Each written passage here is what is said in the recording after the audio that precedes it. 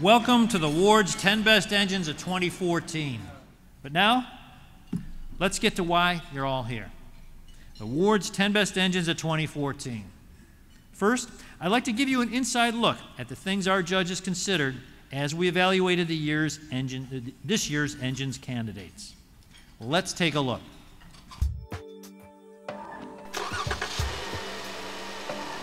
Celebrating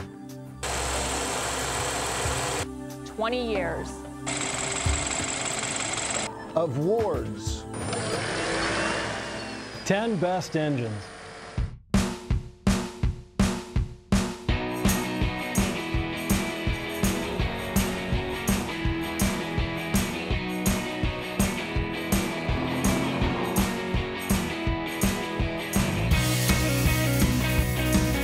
The noise, it's more of a high-pitched noise than a deep guttural noise.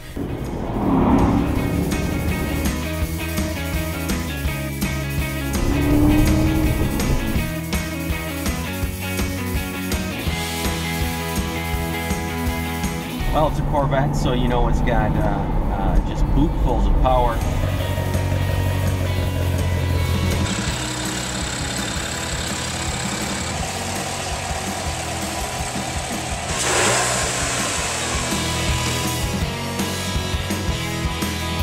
I kind of want this vehicle to be a little rough and tumble.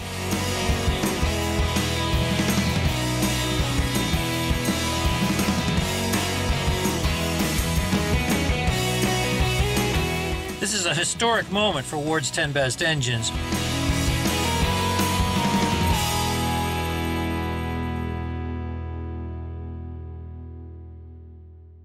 I'm Tom Murphy, Executive Editor of WardsAuto World Magazine. Thank you all for being here. Great to see so many familiar faces.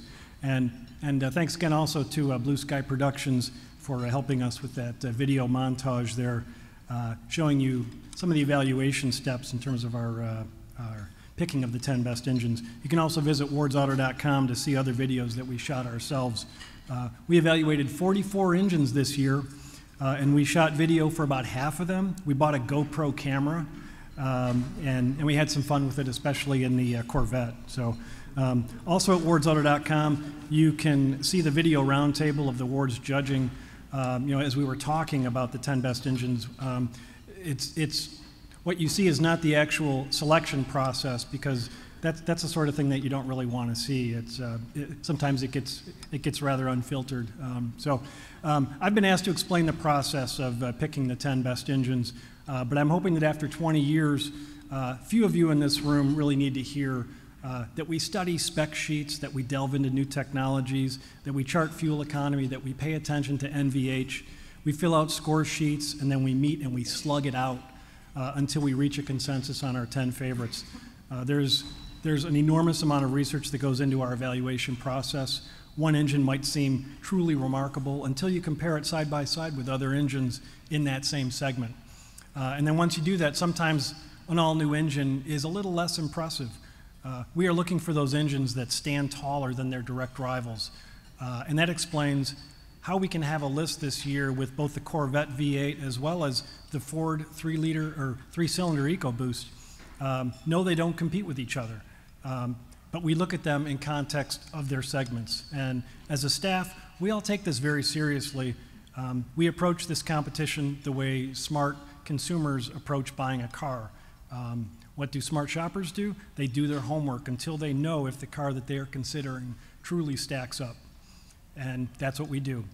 Sometimes you just know when you've come across a great engine. Is it smooth under hard throttle? Can you push it to the wall and still get decent fuel economy?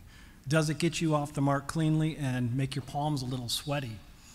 John McElroy talks about the 100-yard test.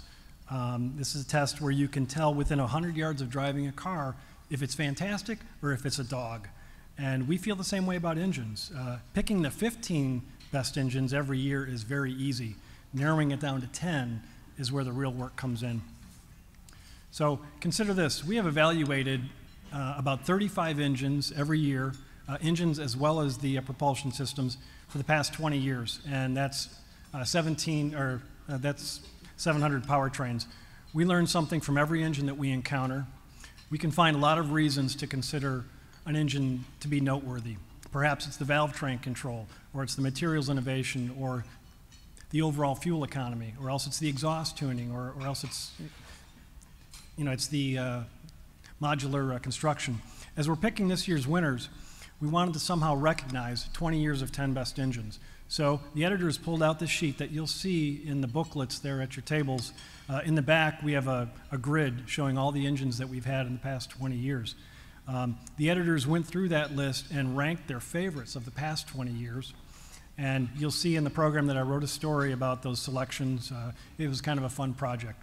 So on behalf of the Wards editorial team, thank you once again for being here. Thank you for your passion, for your dedication. Give yourself and your colleagues a round of applause. Thank you.